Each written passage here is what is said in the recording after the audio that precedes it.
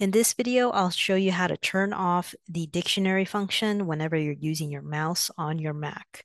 It's always really annoying whenever I'm using my MacBook Pro and I'm clicking onto my mouse trying to drag something and the dictionary pops up. There's three ways you can get to the system settings. You could either go to search and type in system and you'll see the icon right there. If you have system settings in your menu bar, you'll see a gear and you can go that way, or you can go to applications and then look for system settings. Once you're there, you're going to click down to trackpad.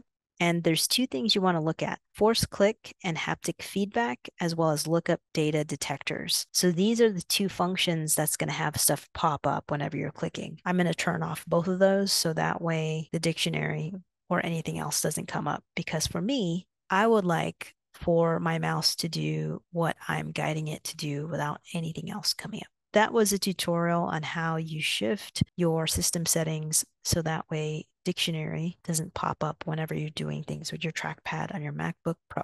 If you have any other questions about a Mac or any other online tools, leave a comment down below.